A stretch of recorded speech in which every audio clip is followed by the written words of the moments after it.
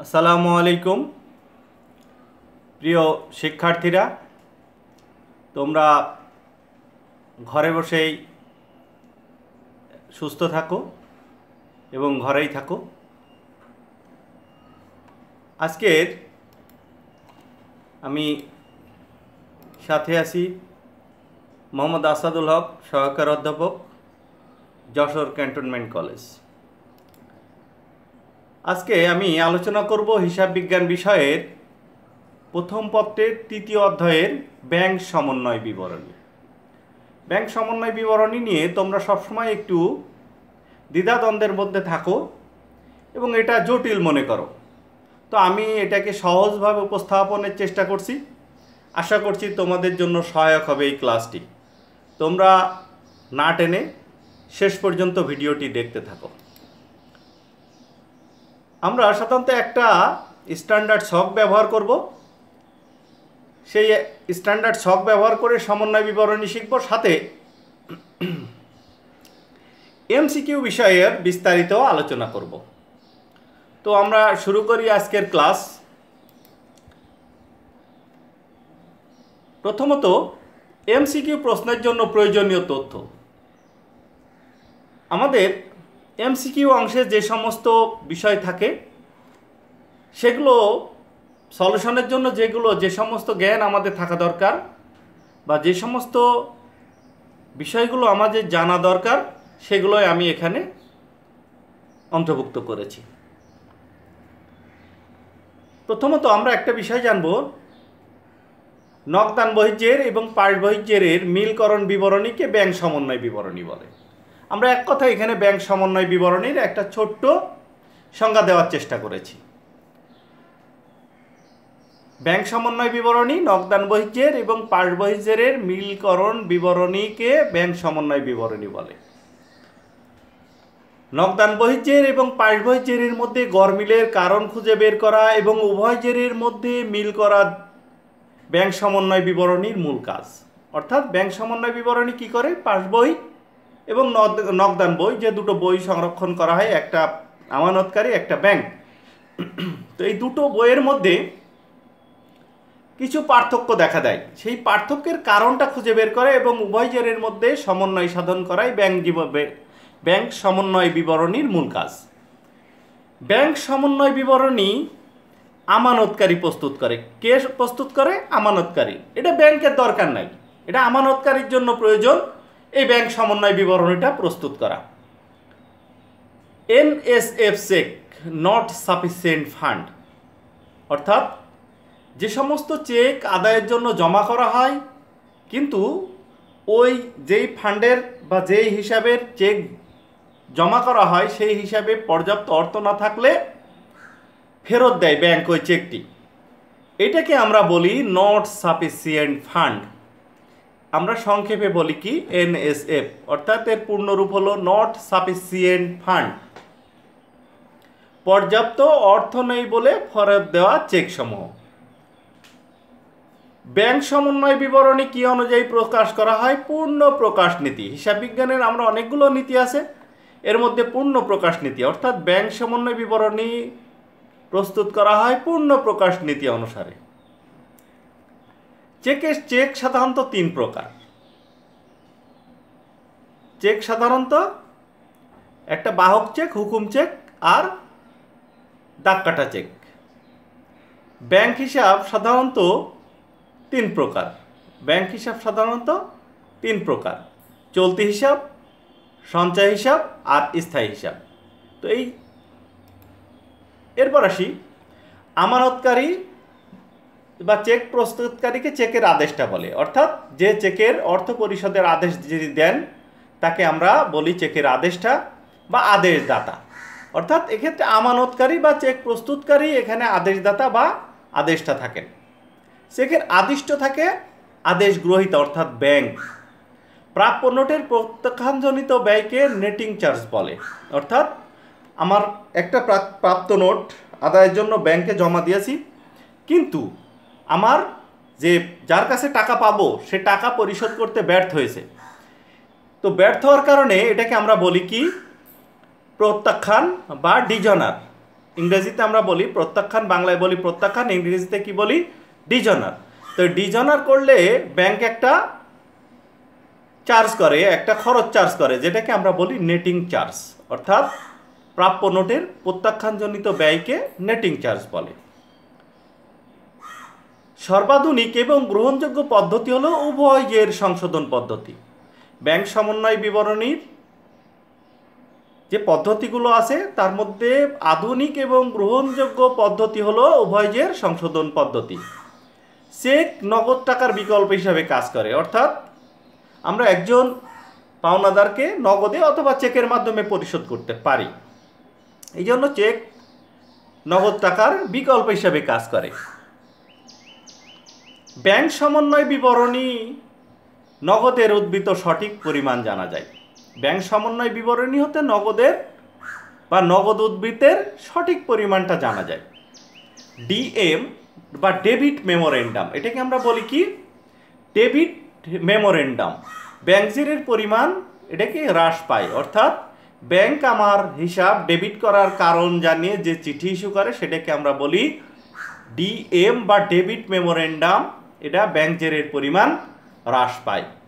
এরপর আসলো CM, credit memorandum, অর্থাৎ ব্যাংক আমার জেরের কি করছে, আমার হিসাবে টাকা বাড়ায় দিছে, এটা ব্যাংক জেরের পরিমাণ বৃদ্ধি পায়।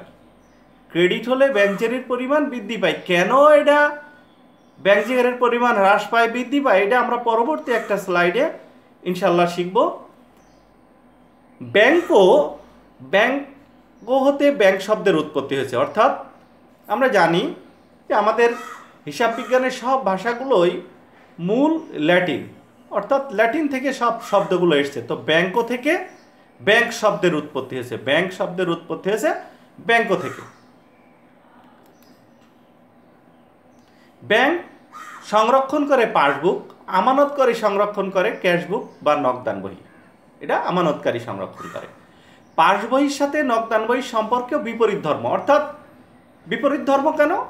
পাস বইতে যেটা ডেবিট, ব্যাংক বইতে সেটা ক্রেডিট, ব্যাংক বইতে যেটা ক্রেডিট, পাস বইতে সেটা ডেবিট। আমরা একটু বিস্তারিত দেখব পরবর্তী একটা স্লাইডে। চেকে সাধারণত দুটি পক্ষ থাকে, আদেষ্টা আর আদিষ্ঠ, এই দুটি পক্ষ থাকে। তবে এর সাথে আরও অনেক ধারক বা যথাকালে ধারক এরকম পক্ষ যোগ হতে পারে, তবে সাধারণত একটা চেকে সাধারণত দুটো পক্ষ থাকে। পাসবুক ও ব্যাংক বিবরণীর উদ্বৃত্ত দ্বারা ব্যাংক জমার পরিমাণ জানা যায়। পাসবুক বা ব্যাংক বিবরণীর উদ্বৃত্ত দ্বারা ব্যাংক জমার পরিমাণ জানা যায়। পথে জমা বা আদায়ের জন্য জমাকৃত চেক, পথে জমা বা আদায়ের জন্য জমাকৃত চেক, যে চেক আমরা আমাদের কাস্টমার বা গ্রাহকের নিকট থেকে পেয়েছি, কিন্তু সেই চেকটা আমরা পেয়ে জমা করছি আদায়ের জন্য, কিন্তু এখনও আমার হিসাবে সেই টাকাটা ক্রেডিট হয়নি, এই ধরনের চেকগুলোকে আমরা বলি পথে জমা বা আদায়ের জন্য জমাকৃত চেক। অর্থাৎ সে চেকটা এখনও আদায় হয়নি, কিন্তু দু একদিনের মধ্যে আদায় হয়ে যেতে পারে, এই ধরনের চেকগুলোকে আমরা বলি পথে জমা বা আদায়ের জন্য জমাকৃত চেক।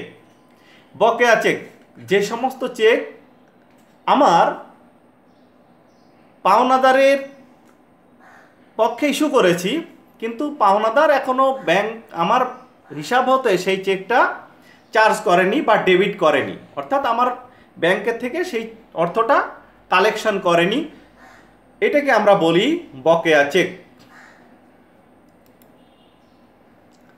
আমরা ইতিপূর্বে জেনেছি যে ব্যাংক এবং আমানতকারী, অর্থাৎ আমানতকারী সংরক্ষণ করে নগদান বহি আর ব্যাংক সংরক্ষণ করে পাস বহি।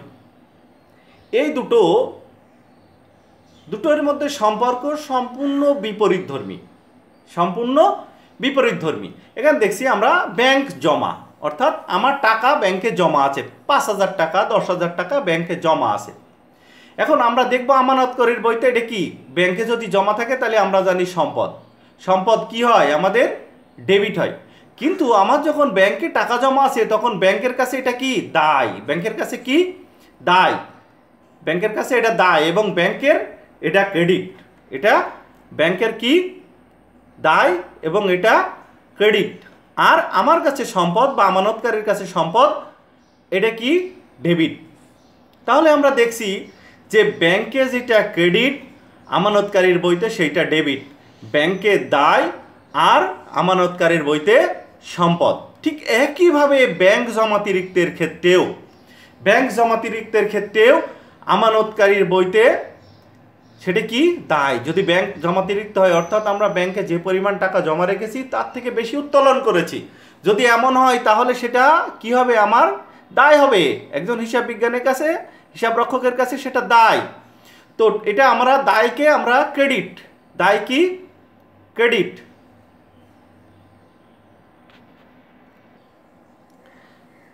হ্যাঁ, আমরা দেখছি যখন ব্যাংক জমাতিরিক্ত তখন আমানতকারীর বইতে এটা দায়, এটা কি ক্রেডিট।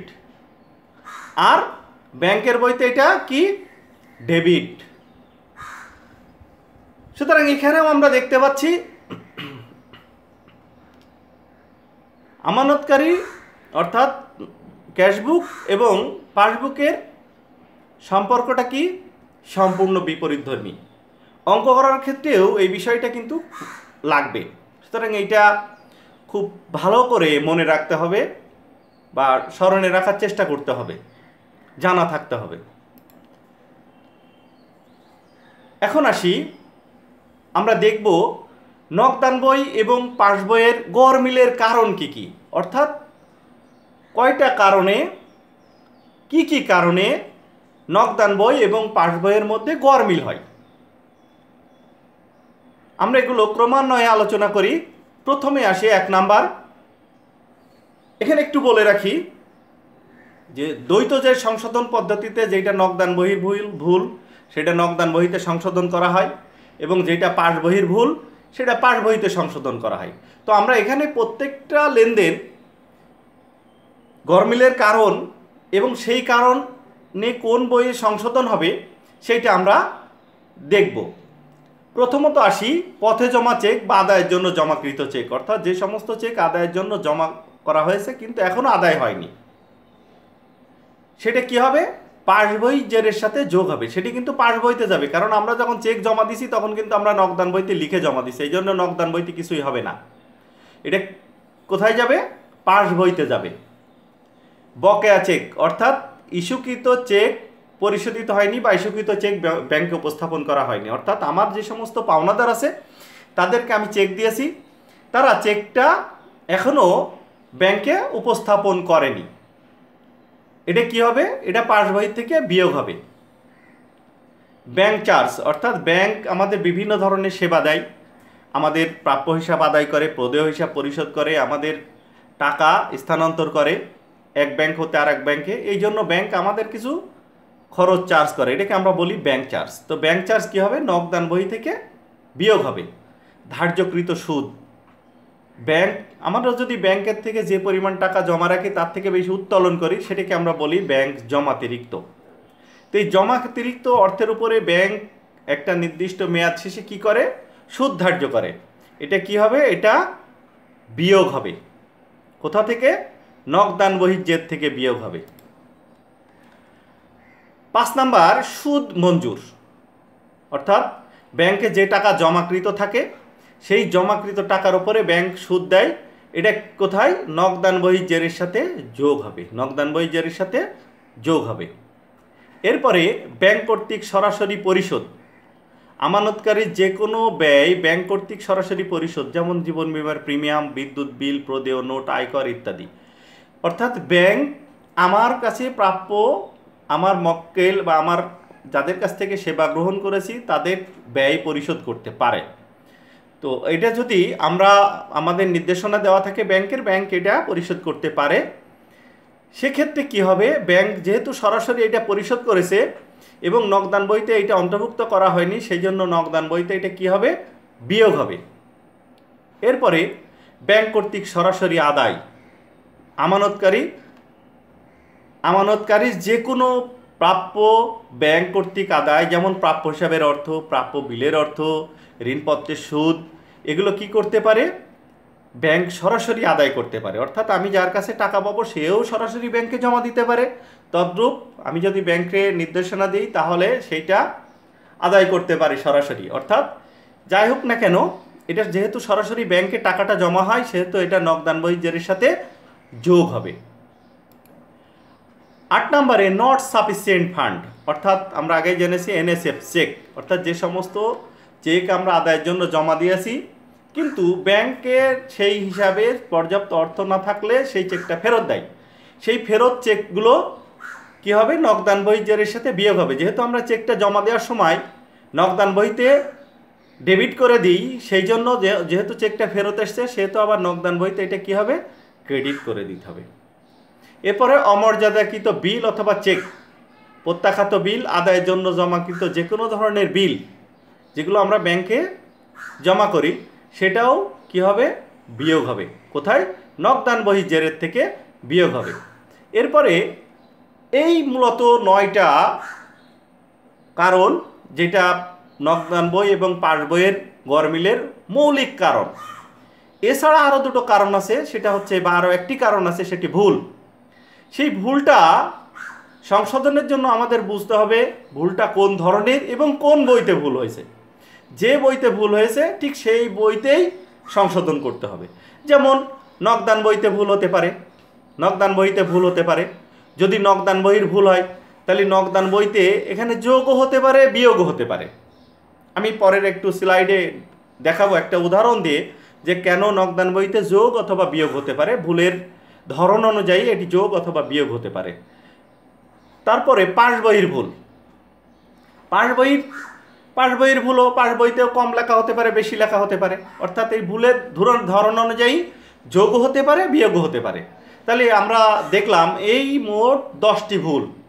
এই 10টি কারণে নগদান বই এবং পাস বইয়ের গরমিলের মূল কারণ, বা এই 10টি কারণে নগদান বই এবং পাস বইয়ের মধ্যে পার্থক্য হয়। তো আমরা চেষ্টা করব এইটা ভালো করে জানতে। আমরা এখান থেকে আমরা যদি একটা বেসিক কথাবার্তা বলি, মূল কথাবার্তা বলি, তাহলে দেখতে পারি যে পাস বইয়ে মোট 2টো বিষয় অন্তর্ভুক্ত হয়, একটা হচ্ছে পথে জমা চেক আর একটা বিষয় বকেয়া চেক। আর ভুল তো যেখানে হবে সেখানে যাবেই, সুতরাং 3টা বিষয় যদি আমরা সব মিলিয়ে ধরি 3টা বিষয় পাস বইয়ে অন্তর্ভুক্ত হয়। সেটা হচ্ছে কি, পথে জমা চেক, বকেয়া চেক আর একটা ভুল। এই 3টা ব্যতীত আর সমস্ত কিছুই নগদান বহির জেরের সাথে যোগ বিয়োগ হয়। আমরা বলছিলাম যে ভুলগুলো একটু দেখব, যে নগদান বইয়ের ভুল যোগ হবে বিয়োগ হবে, পাস বইয়ের ভুল যোগ হবে বিয়োগ হবে, কিন্তু কেন যোগ বিয়োগ হবে সেগুলো আমরা একটু দেখি। তো নগদান বইয়ের ভুলগুলো আমরা প্রথমত দেখি। আমরা কয়েকটা উদাহরণের সাহায্যে এখানে বোঝানোর চেষ্টা করেছি।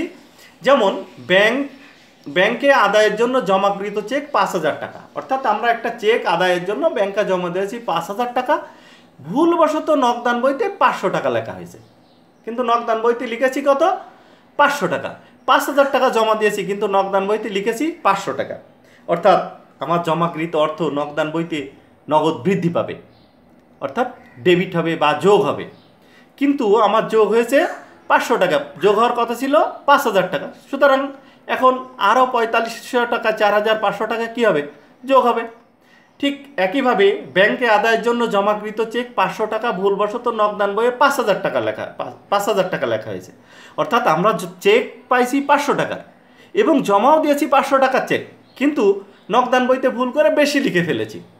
কিন্তু এখানে তাহলে আমার নগদান বইয়ের জের বেড়ে গেছে, তাহলে এটা কি করতে হবে, আমার বিয়োগ করতে হবে।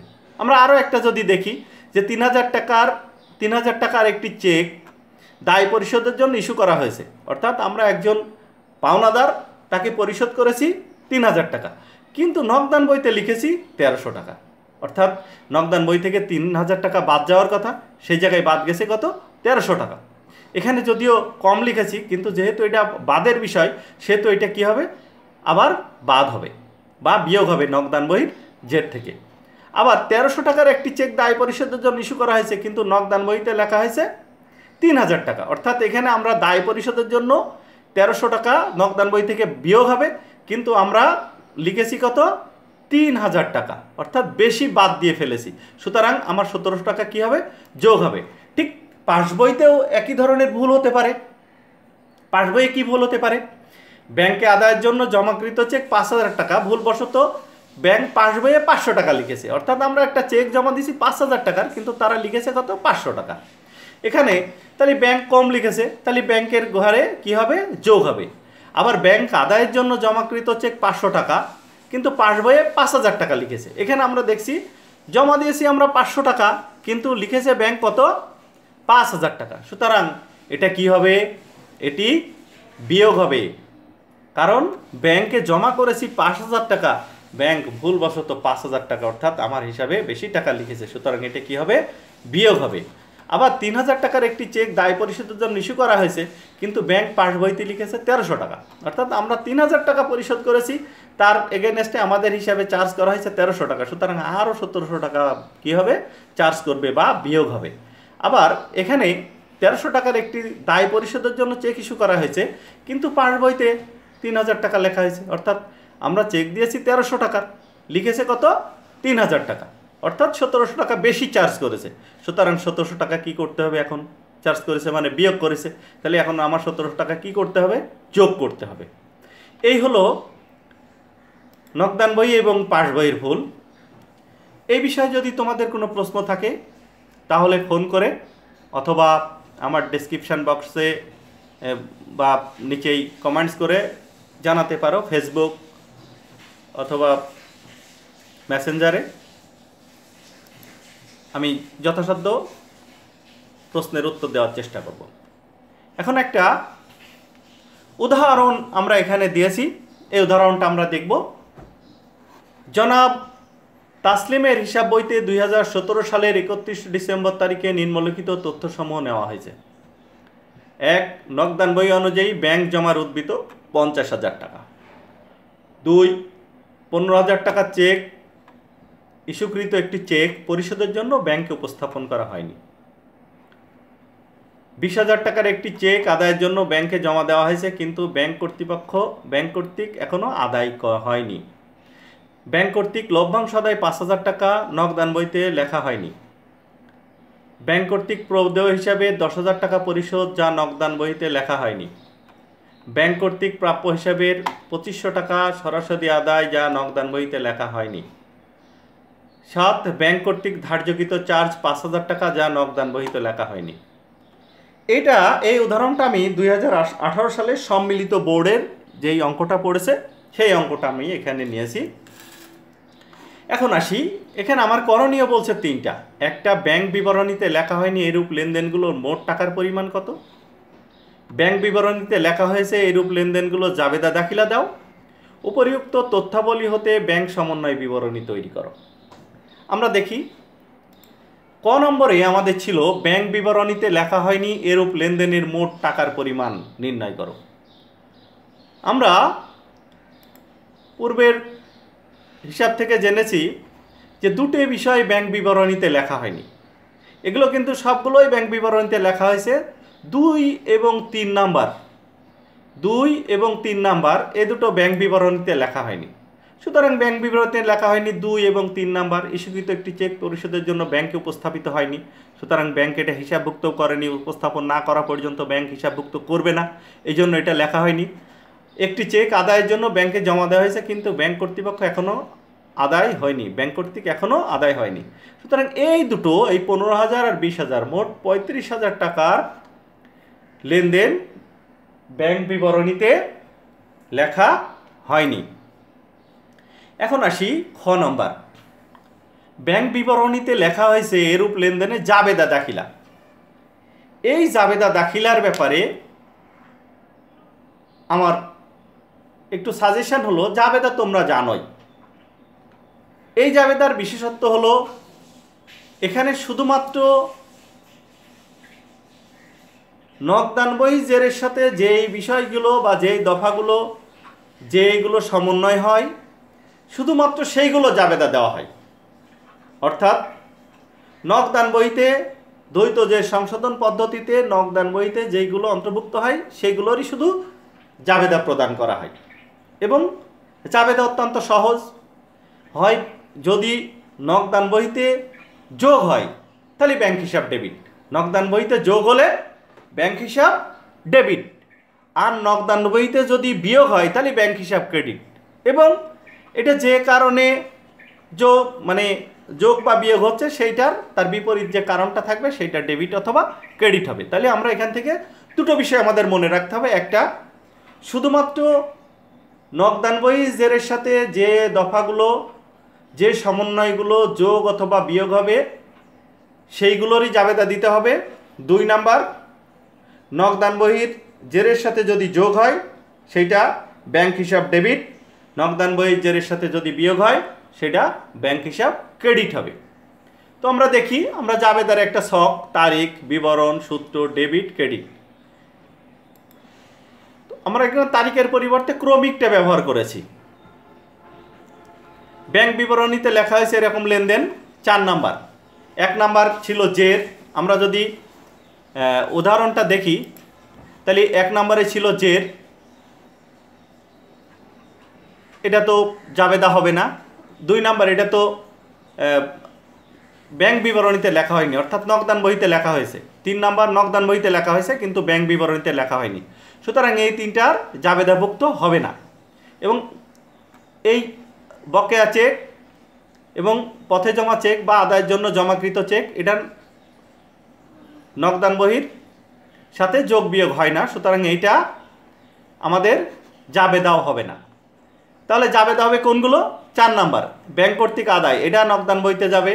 ব্যাংক কর্তৃক প্রদেয় হিসাব পরিশোধ 10,000 টাকা, এটা নগদান বইতে যাবে। ব্যাংক কর্তৃক প্রাপ্য হিসাবের 25,000 টাকা সরাসরি আদায়, এটাও নগদান বইতে যাবে। ব্যাংক কর্তৃক ধার্যকৃত চার্জ নগদান বইতে যাবে। সুতরাং 4, 5, 6 এবং 7 নম্বর সমন্বয়ের জন্য জাবেদাভুক্ত হবে। এখন আসি 4 নাম্বার কি ছিল? ব্যাংক কর্তৃক লভ্যাংশ আদায় 5,000 টাকা, যা নগদান বইতে হিসাবভুক্ত হয়নি। আমরা পূর্বে জেনেছি এটা ব্যাংক কর্তৃক সরাসরি আদায়। ব্যাংক কর্তৃক সরাসরি আদায় কি হয়? নগদান বইতে যোগ হয়। তাহলে নগদান বইতে যোগ হলে ব্যাংক হিসাব ডেবিট। তো আমরা দেখি ব্যাংক হিসাব ডেবিট, টাকাটা কোথা থেকে পেয়েছি? প্রাপ্য হিসাব থেকে পেয়েছি, সুতরাং ব্যাংক ডেবিট, প্রাপ্য হিসাব ক্রেডিট। কত টাকা? 5,000 টাকা। ঠিক 5 তারিখে আমরা প্রতিটা স্লাইডে এখানে লেনদেনটা নিয়েছি যাতে একটু দেখতে সুবিধা হয়। ব্যাংক কর্তৃক প্রদেয় হিসাবে 10,000 টাকা পরিশোধ, যা নগদান বইতে লেখা হয়নি। তাহলে এটা নগদান বইতে কি হবে? ব্যাংক কর্তৃক প্রদেয় হিসাব পরিশোধ করেছে, এটা নগদান বই থেকে বাদ হবে বা বিয়োগ হবে। তাহলে বিয়োগ হলে কি হবে? বিয়োগ হলে ব্যাংক হিসাব ক্রেডিট। বিয়োগ হলে কি হবে? নগদান বইতে যদি বিয়োগ হয় ব্যাংক হিসাব ক্রেডিট। আর কাকে পরিশোধ করেছি? প্রদেয় হিসাব বা পাওনা হিসাব। তাহলে প্রদেয় হিসাব বা পাওনা হিসাব ডেবিট, প্রদেয় হিসাব বা পাওনা হিসাব ডেবিট, ব্যাংক হিসাব ক্রেডিট। কত? 10,000 টাকা। 10,000 টাকা। পরবর্তী আরেকটা জাবেদা, ব্যাংক কর্তৃক প্রাপ্য হিসাবের 2500 টাকা সরাসরি আদায়, যা নগদান বইতে লেখা হয়নি। ব্যাংক কর্তৃক প্রাপ্য হিসাবের 2500 টাকা সরাসরি আদায়, যা নগদান বইতে লেখা হয়নি। সুতরাং এটি কি হবে? প্রাপ্য হিসাব সরাসরি আদায়, এটা নগদান বইতে যোগ হবে। নগদান বইতে যোগ হলে ব্যাংক হিসাব কি হবে? ডেবিট হবে। তাহলে ব্যাংক হিসাব ডেবিট, কোথা থেকে আমরা টাকা পাইছি? প্রাপ্য হিসাব, সুতরাং প্রাপ্য হিসাব বা দেনাদার হিসাব ক্রেডিট। টাকা কত? 2500 টাকা। 2500 টাকা। পরবর্তী আরেকটা জাবেদা 7, ব্যাংক কর্তৃক ধার্যকৃত চার্জ 500 টাকা, যা নগদান বইতে লেখা হয়নি। ব্যাংক আমাদের যে বিভিন্ন কাজ করে দিয়েছে সেই কাজের প্রদানের বা সেবা প্রদান বাবদ কিছু টাকা ধার্য করেছে, চার্জ ধার্য করেছে, এটাকে আমরা বলি ব্যাংক চার্জ। তো ব্যাংক চার্জ কি হবে? আমার নগদান বই থেকে বিয়োগ হবে, এটি খরচ। সুতরাং নগদান বইতে যদি বিয়োগ হয় তাহলে ব্যাংক হিসাব কি হবে? ক্রেডিট হবে। ব্যাংক হিসাব কি হবে? ক্রেডিট হবে। আর ব্যাংক চার্জ বা ব্যাংক চার্জ খরচ হিসাব ডেবিট 500 টাকা। আমরা যদি জাবেদাটা পরীক্ষার খাতায় ঠিক এভাবে দেখাবো তাহলে আমরা ইনশাল্লাহ 100% যথাযথ প্রশ্নের উত্তর হবে বলে মনে করব। এরপরে আসি গ নাম্বার, উপরোক্ত তথ্যাবলী হতে ব্যাংক সমন্বয় বিবরণী তৈরি করো। তোমরা জানো যে ব্যাংক সমন্বয় বিবরণী দুইভাবে তৈরি করা যায়, দ্বৈত জের সংশোধন পদ্ধতি আর একক জের সংশোধন পদ্ধতি। তো আমরা সবসময় যদি কোনো পদ্ধতির কথা না বলে আমরা সবসময় দ্বৈত জের পদ্ধতিকে প্রাধান্য দেব। যেমন এখানে নকদান বই অনুযায়ী ব্যাংক জমার উদ্বৃত্ত 50,000, একটু ইস্যুকৃত একটি চেক পরিশোধের জন্য ব্যাংকে উপস্থাপিত হয়নি, এটা পাস বইয়ের সাথে বিয়োগ হবে। একটি চেক আদায়ের জন্য ব্যাংকে জমা দেওয়া হয়েছে কিন্তু ব্যাংক কর্তৃক এখন আদায় হয়নি, এটা আমাদের পূর্বেই জেনেছি, এটা পাস বইয়ের সাথে কী হবে, যোগ হবে। ব্যাংক কর্তৃক সরাসরি লভ্যাংশ আদায়, ব্যাংক কর্তৃক সরাসরি লভ্যাংশ আদায়, এটা নকদান বইতে কী হবে, নকদান বইতে যোগ হবে। ব্যাংক কর্তৃক প্রদেয় হিসাবে টাকা সরাসরি পরিশোধ, আমরা এটা জেনেছি, আগে পূর্বেই জেনেছি, এটা কী হবে, নকদান বহি, এটা থেকে বিয়োগ হবে। ব্যাংক কর্তৃক প্রাপ্য হিসাবে টাকা সরাসরি আদায়, এটা কি হবে, নকদান বহি জেরের সাথে যোগ হবে। ব্যাংক কর্তৃক ধার্যকৃত চার্জ 7 নম্বরে আছে, এটা কি হবে, নকদান বহি থেকে বিয়োগ হবে। সুতরাং এখন যেহেতু নকদান বহি জের দেওয়া আছে, এখানে পদ্ধতিটা হলো যেটা যে জেরটা আমরা প্রথমেই লিখবো সেই জেরের হিসাব ঘরটা যোগ করে ফেলবো। এখানে আমরা দেখছি এটি যোগ করে হয়েছে 42,500 টাকা। সুতরাং আমরা জেরটা এখানে নিয়ে আসলাম 42,500 টাকা। এখন ব্যালান্সিংয়ের যে সিস্টেম, অর্থাৎ এখান থেকে এইটা যোগ করে এই টাকাটা বাদ দিলে যেইটা পাই সেইটা আমরা 37,500 টাকা এখানে বসা দিয়েছি। সুতরাং এইভাবে আমরা ব্যাংক সমন্বয় বিবরণী তৈরি করতে পারি। যদি তোমাদের এখানে কোনো প্রশ্ন থাকে তাহলে আমাকে ফোন অথবা ইনবক্স করতে পারো, মেসেজ করতে পারো। আমরা আরও একটা অনুশীলনী দেখব যেটা ঢাকা বোর্ড 2016 সালে পড়েছে। জনাব আতিক 2015 সালের 31 ডিসেম্বর তারিখের ব্যাংক সংক্রান্ত লেনদেনগুলো ছিল নিম্নরূপ। 2015 31 ডিসেম্বর তারিখে নকদান বই মোতাবেক ব্যাংক জমাতিরিক্ত 30,000, পাওনাদার বরাবর 10,000, 15,000 এবং 5,000 টাকা 3টি চেক ইস্যু করা হয়েছে, কিন্তু 5,000 টাকার একখানি 31 ডিসেম্বর 2000 চেকখানি 31 ডিসেম্বর 2015 তারিখের মধ্যে পরিশোধ করা হয়েছে। আদায়ের জন্য 15,000 টাকার এবং 14,000 টাকার প্রাপ্য বিল 29 ডিসেম্বর 2015 তারিখে জমা দেওয়া হয়। চেকখানি 3 জানুয়ারি 2016 তারিখে আদায় হলেও প্রাপ্য বিলখানি এখনও আদায় হয়নি, অর্থাৎ এখানে একটা বকেয়া আছে আর একটা আদায় হয়ে গেছে। দেনাদার কর্তৃক প্রাপ্য 30,000 টাকা চেক আদায়ের জন্য ব্যাংকে জমা দেওয়া হয়, নকদান বইতে লিপিবদ্ধকরণ বাদ পড়েছে। 4,000 টাকার একখানি প্রাপ্য বিল 3,800 টাকায় বাট্টা করা হয়, কিন্তু নকদান বইতে সম্পূর্ণ মূল্য লিপিবদ্ধ করা হয়েছে। ব্যাংক কর্তৃক সরাসরি আদায় 24,000 টাকা নকদান বইতে লিপিবদ্ধ করা হয়নি। ব্যাংক জমাকৃত চেক 3,000 টাকা 25 ডিসেম্বর 2015 তারিখে প্রত্যাখ্যাত হয়েছে, কিন্তু নকদান বইতে লিপিবদ্ধ হয়নি। ব্যাংক জমাতিরিক্ত সুদ 5,000 টাকা, ব্যাংক চার্জ 2,000 টাকা নকদান বইতে লিপিবদ্ধ হয়নি। এখানে করণীয় উপরের 6 ও 7 নম্বর লেনদেনের জাবেদা দাখিলা দাও। একক জের সংশোধন পদ্ধতিতে ব্যাংক সমন্বয় বিবরণী তৈরি করো। উভয় জের সংশোধন পদ্ধতিতে ব্যাংক সমন্বয় বিবরণী তৈরি করো। আমরা দেখি, প্রথমত আমরা যদি একটু ব্যাকে যাই তাহলে আমরা দেখব এখানে 3টা করণীয়: জাবেদা দাখিলা, একক জের সংশোধন পদ্ধতি এবং উভয় জের সংশোধন পদ্ধতি। তা আমরা উভয় জের সংশোধন পদ্ধতিটা যদি করে নিই আগে, তাহলে একক জেরটাও আমাদের জন্য সহজ হয়ে যাবে, আবার জাবেদা দাখিলাও সহজ হয়ে যাবে, কারণ এর মূল যে বিষয় হলো সেটা হলো উভয় জের সংশোধন পদ্ধতি। আর এটার কোনো মৌলিকত্ব নেই, বরং এটি একটি মন গড়া এবং একটি হিসাব মাত্র। সেই জন্য আমরা যে মৌলিক বিষয়টার প্রতি দৃষ্টি দিলে আমাদের অন্যগুলো সহজ হয়ে যাবে। দেখি কিভাবে সহজ হয়, আমরা একটু দেখি।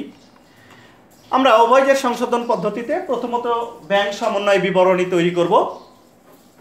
এখানে আমরা যদি দেখি তাহলে দেখব যে এখানে জমাতিরিক্ত ছিল, ব্যাংক জমাতিরিক্ত 30,000 টাকা। তো জমাতিরিক্ত 30,000 টাকা, এই জন্য এটাকে আমি বিয়োগ করে দিছি, অর্থাৎ নকদান বইতে জমাতিরিক্ত যদি হয় তাহলে সেটাকে মাইনাস ফিগার বা বিয়োগ বসাইলেই হবে। বকেয়া চেক বা ইস্যুকৃত চেক পরিশোধিত হয়নি, এটা জানি আমরা পাস বই থেকে কি হয়, বিয়োগ হয়। এখানে যেহেতু মোট 3টা চেক ছিল, এখানে 5,000 টাকার একখানি চেক পরিশোধ হয়ে গেছে, সুতরাং 10,000 আর 15,000 এই দুটো চেক পরিশোধিত হয়নি। এটার মোট মূল্য হলো 25,000 টাকা। সুতরাং এই বকেয়া চেক বা ইস্যুকৃত চেক পরিশোধিত হয়নি 25,000 টাকা। আদায়ের জন্য জমাকৃত চেক আদায় হয়নি 29,000 টাকা। অর্থাৎ এখানে আদায়ের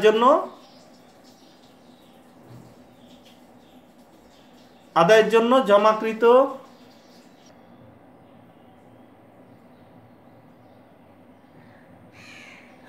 এখানে আমরা যদি দেখি তাহলে দেখতে পাচ্ছি যে 14,000 টাকা আদায়ের জন্য জমাকৃত চেক আদায় হয়নি 14,000 টাকা। অর্থাৎ এখানে দুটি চেক আদায়ের জন্য, চেক এবং বিল আদায়ের জন্য জমা করা হয়েছিল, কিন্তু 3 জানুয়ারি 2016 তারিখে প্রাপ্য বিলখানি আদায় হয়েছে, প্রাপ্য বিল এখনও আদায় হয়নি। অর্থাৎ এই 14,000 টাকা এখনও আদায় হয়নি, এই জন্য এখানে 14,000 টাকা এসছে। আদায়ের জন্য জমাকৃত চেক নগদান বইতে লিপিবদ্ধ হয়নি 30,000 টাকা। অর্থাৎ এটা ভুল করে নগদান বইতে লিপিবদ্ধ করা হয়নি, এটা নগদান বইয়ের ভুল।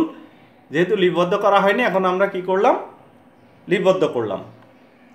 নগদান বইয়ের ভুল 200 টাকা, অর্থাৎ 4,000 টাকার একটি প্রাপ্য বিল আদায়ের জন্য জমা করছিলাম, যেটা ডিসকাউন্ট করা ছিল 3,800 টাকায়।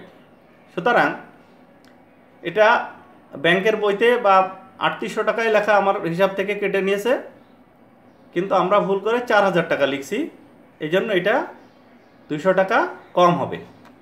দেনারের নিকট হতে ব্যাংক কর্তৃক সরাসরি আদায় 24,000 টাকা, এটা নগদান বই জেরের সাথে যোগ হবে। আদায়ের জন্য জমাকৃত চেক প্রত্যাখ্যান 3,000 টাকা, এটা নগদান বইতে যেহেতু আগে লিখছিলাম সেই জন্য এখন বাদ যাবে প্রত্যাখ্যাত চেক। ব্যাংক চার্জ বা জমাতিরিক্তের সুদ 700 টাকা, এটা নগদান বই জেরের থেকে বিয়োগ হবে। এখন এটা যোগ বিয়োগ করলে মোট হয় 24,100 টাকা।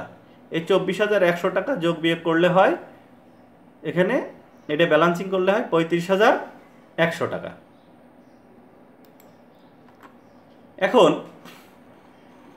এটা আমরা একটু দেখব খ নম্বরে বলছি একক জের সংশোধন পদ্ধতিতে ব্যাংক সমন্বয় বিবরণী। প্রথমটা ছিল উভয় জের সংশোধন পদ্ধতিতে ব্যাংক সমন্বয় বিবরণী, এখন আমরা একক জের পদ্ধতিতে আসবো।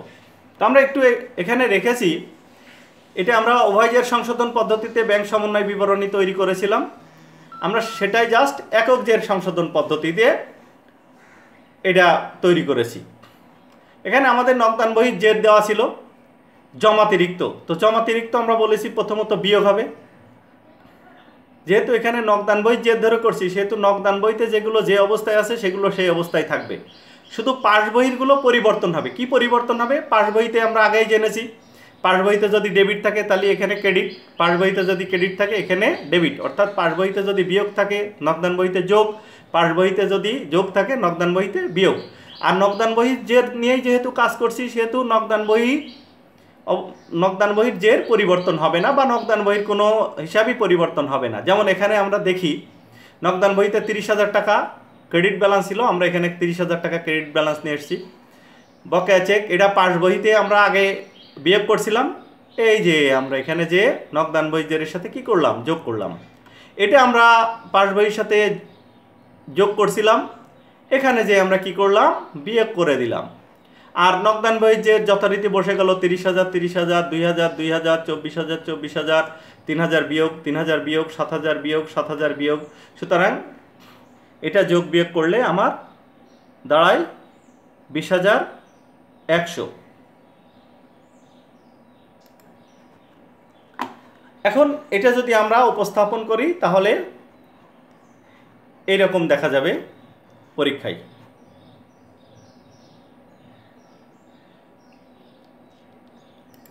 এখন আসি গ নম্বরে, 6 ও 7 নম্বর লেনদেন যাবে দাখিলা। আমরা আগেই বলেছি যে যেইটা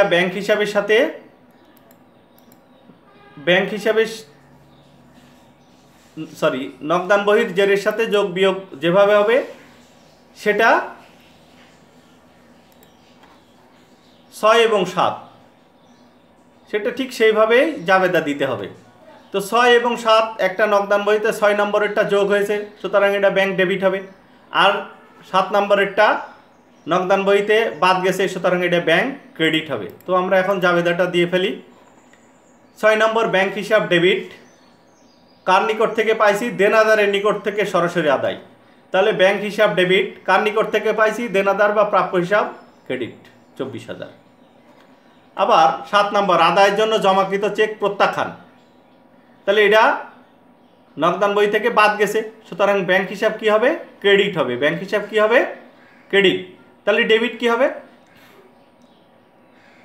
কাদের সাথে এই লেনদেনটা জড়িত ছিল? অর্থাৎ প্রাপ্য হিসাব বা দেনাদার, তাহলে প্রাপ্য হিসাব বা দেনাদার ডেবিট।